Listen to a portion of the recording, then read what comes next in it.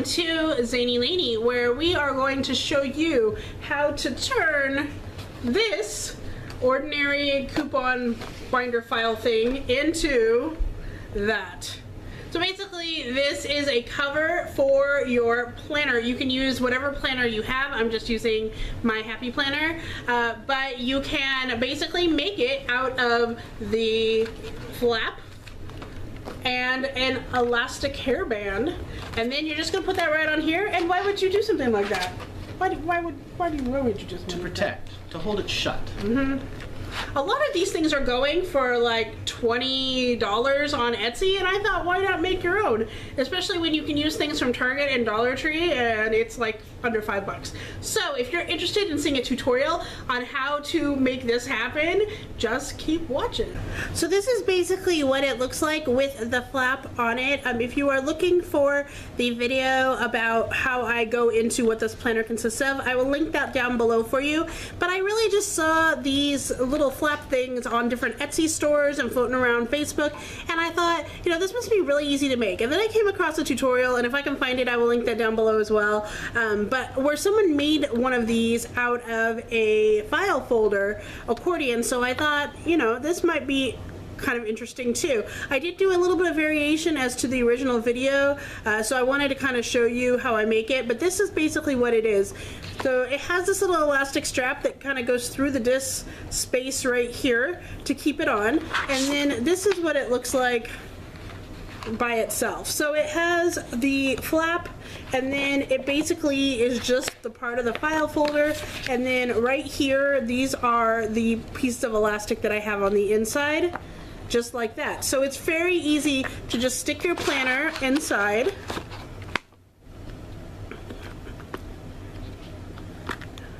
and if it can get on, you can just wrap right in there, and so that keeps your pages inside and intact, and it's not going anywhere. It's awesome. So let me show you how I made this. So basically you're going to take your file folder. This is the one that is the short this way one and long this way. You don't want to get the ones that are like full papered, because those are not going to be as good and they won't fit as well. You'll have to cut it down more. So want to make sure you take all the stickers off. And I also removed the elastic right here in the bottom part of it, because you're not going to need that. It's not long enough. So the first thing I'm going to do is I am going to take this apart. So you're going to basically rip right here. You're going to rip the file part off.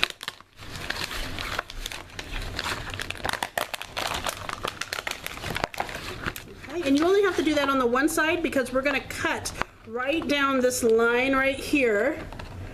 So that the holes are here, you're just going to cut this front part off.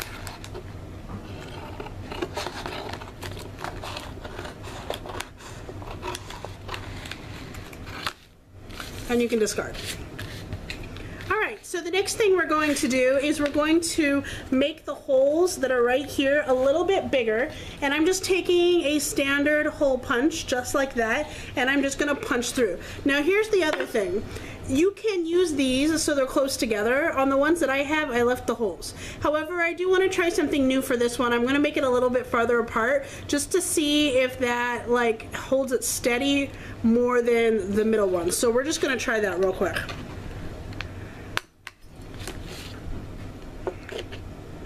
Now, like I said, I got all of my supplies from the Dollar Tree except for the glue that I'm going to be using.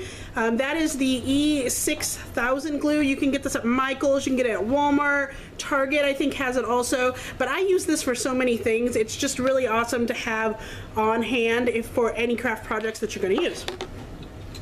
Now next we're going to talk about the elastic band. I got a pack of 4 of these at Dollar Tree for $1, obviously.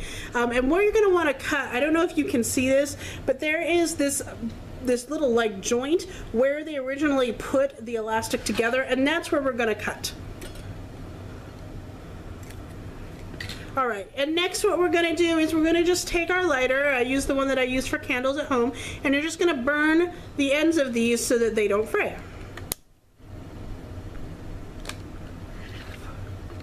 Then you can make sure they don't catch on fire. Like this one wants to.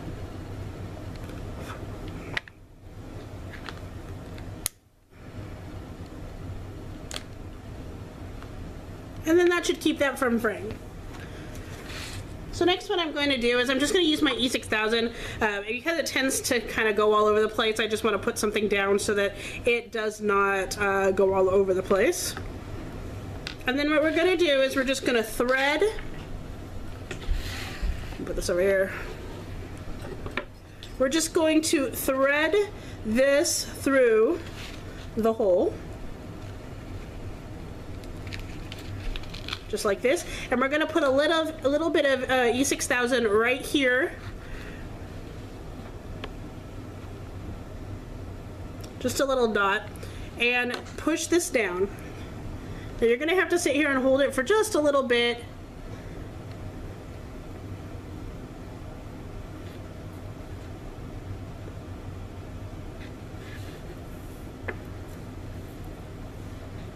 Now I just realized that I put the wrong side out. Silly me. Alright, that's okay because with E6000 it takes forever to dry, so we're just going to turn it over and do that, which is really fine because when it dries that's just going to provide that extra layer of the glue in order to make it harden so it won't go through. So we haven't really made any mistakes or anything. And once that feels like it's going to stay down a little bit more, you're going to want to do that to the other side. So you're just going to, again, put it through the hole.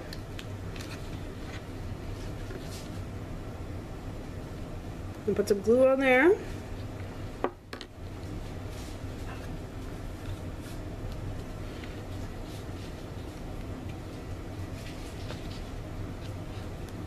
And then just kind of hold it down. So we're going to hold down both sides.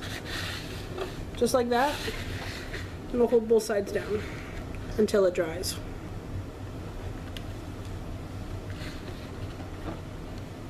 Looks like I'm going to need a little bit more E6000 on this because it's popping up.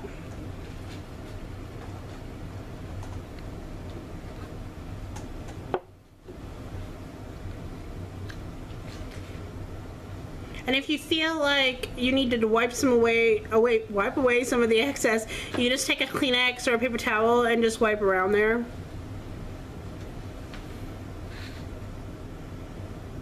Okay, so now that these have dried, it does take a little while, about 10 minutes, so I stopped the video so that you could not have to watch me sit here and hold it. So that should dry a little bit, so that is going to basically get your elastic to adhere to this. Alright, so while that's still drying, I'm just going to show you what it looks like on the inside, okay? So this is the inside, that's just it after it has dried a little bit more, and then there's the flap. So you can just stick that right in here.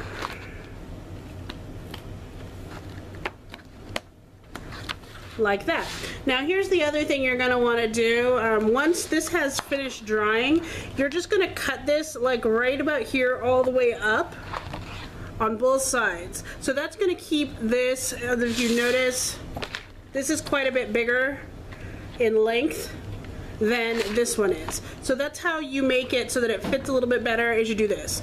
Now the other thing that you can do once you're done with this is you can take washi tape, duct tape, anything like that, and you can decorate these to look however you want. Dollar Tree always has a really good selection of things that you can use in order to decorate your stuff for very cheap. So that is something that you can think about as well. If you want, I might put a picture of my finished one when I am done on Instagram so you can see what it looks like when it's all done. So make sure you're following me there. So that is basically how you're going to make this a nice little holder. And honestly, the whole thing, with the exception of the glue, probably cost me $3.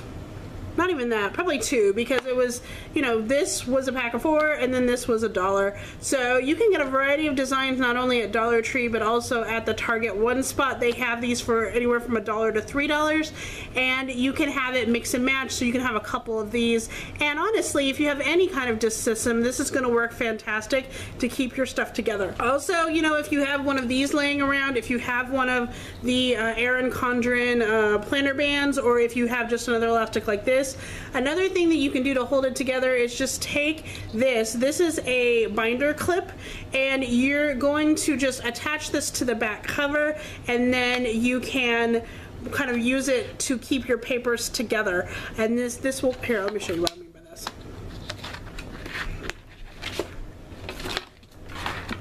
So you basically, you have this right here, you're just going to open it up and you slip these clips right here. You're going to take those off, stick the planner band inside of here, and then put the clips back on, so that when this is up like this, the band goes on the outside of the clips. And the reason why you're going to do that is when you open it, you're going to attach this to the back cover, just like that, and then you're going to put the clips down. So when you close it,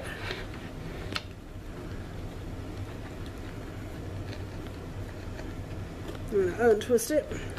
All you have to do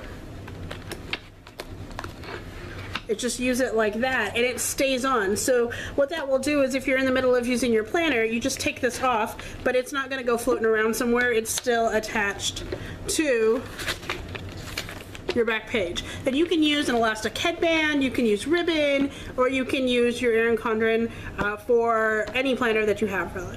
So that is basically how you use this nice little system right here in order to keep your planners all nice and together. So thank you so much for watching, and if you like tutorials like this, make sure that you subscribe down below and that you are liking, sharing, and talking to your friends about it. So thank you so much for watching, and until next time, keep calm and stay zany. Bye!